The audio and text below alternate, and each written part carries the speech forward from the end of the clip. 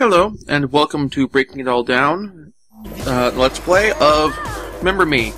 And we're going to beat up a really self-righteous, pretentious jerkbag. Okay, so this guy can only be beaten with sensen combos. Rather, espressin combos. So what you have to do is you have to build up enough focus to start the combo, and use your recharge meter to build it up.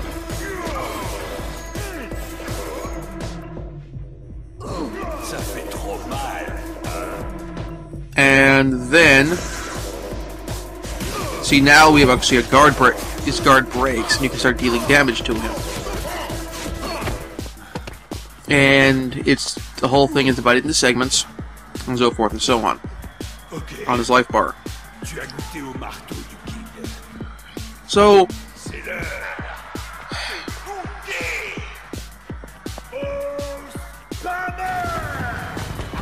here's my complaint with Kid Christmas in the game. That he is the point where the game really runs into... Oh, that hurt. It goes into narrative problems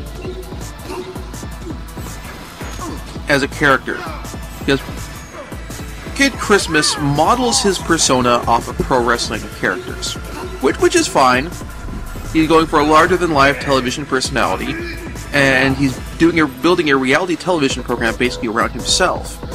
So it makes sense for him to sort of build up this excessive, massive personality because he wants people to watch his show. That said, there's the discussion about villains in works of fiction and stuff, that good villains consider themselves the heroes of their own story. The problem is Kid Christmas builds his persona like that of a heel. He has this really mercenary attitude where he doesn't feel he's doing this for the greater good or for anything like that. He's just doing it for the money. And most faces, generally, the reason they do what they do is because they're doing out their own code of ethics, even if they're not doing it for the sake of the WWE universe or to make the world a better place or anything like that.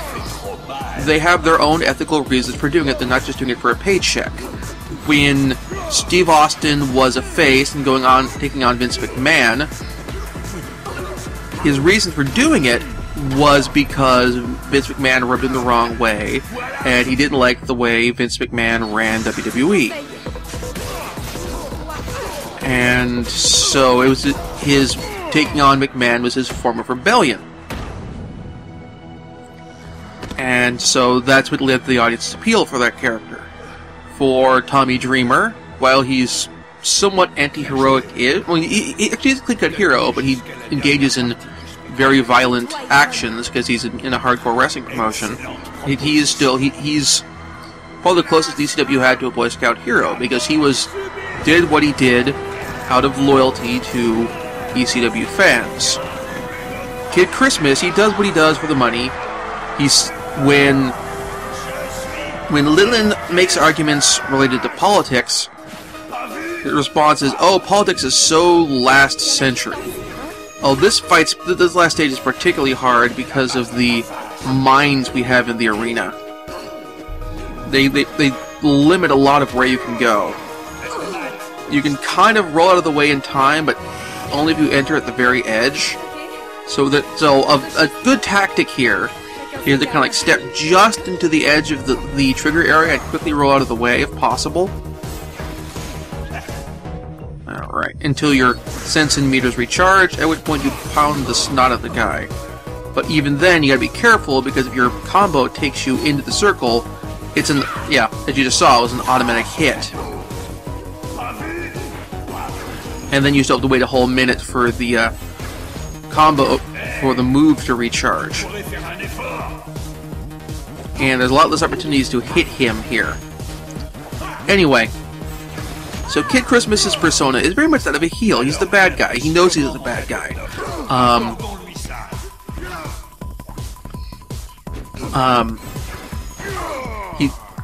And because of that, it feels off.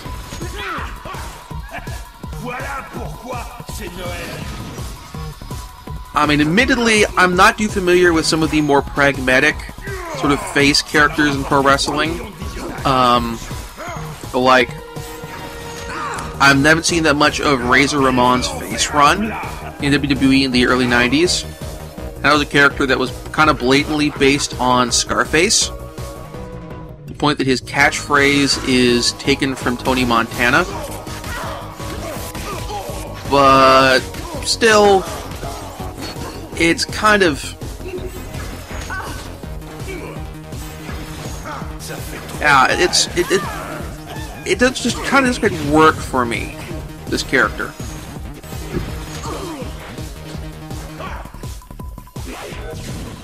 And just be clear, by it doesn't work with me, I mean, I'm perfectly willing to beat the stuffing out of this guy.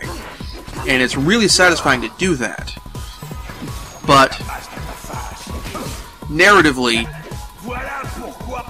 it's a misstep. Other than that, I like this boss fight. I like the first two stages of it. I think the last stage is interesting.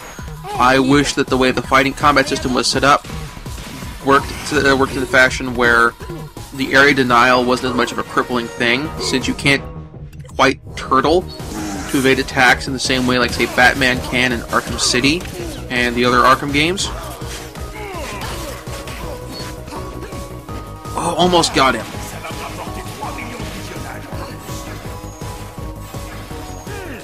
Here, yeah, there, yeah, like, this fight basically, in order to succeed, it really depends on your ability to trigger the mines without getting hit by the mines. I think probably what made things easier is if Kid Christmas's could also be affected by the mines, or something, just or he could use his force fields against him. Something that let players who are savvy use his own combat techniques against him, I guess. There we go.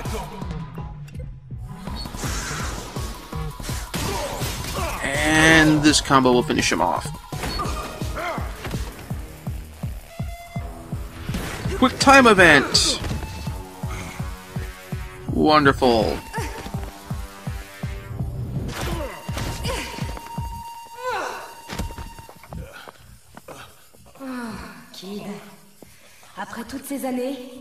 Nice to turn his taunts against him. Non, pas ici. Pas devant mes fans.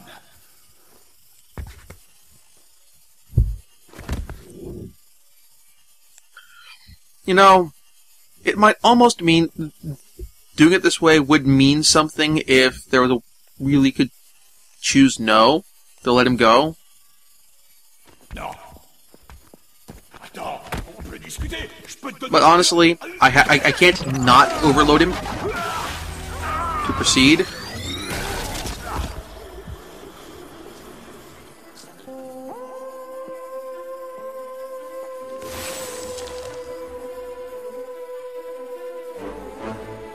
Until the fact that I'm still on camera while I'm doing this.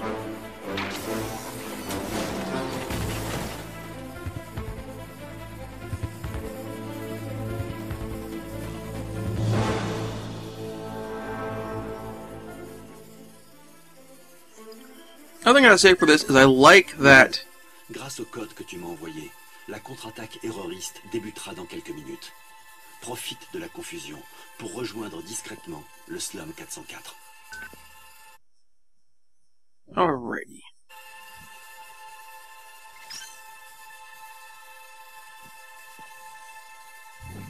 So I like the fact that, in addition to the satisfaction of beating up this utterly loathsome jerk, sellout jerk, we have the symbol of that the face of authority is this very big, tough, masculine figure. Cette fois, vous vous en souviendrez. Title drop, and the underdog and the voice of resistance is more feminine. And this is about as good time as any to take a break.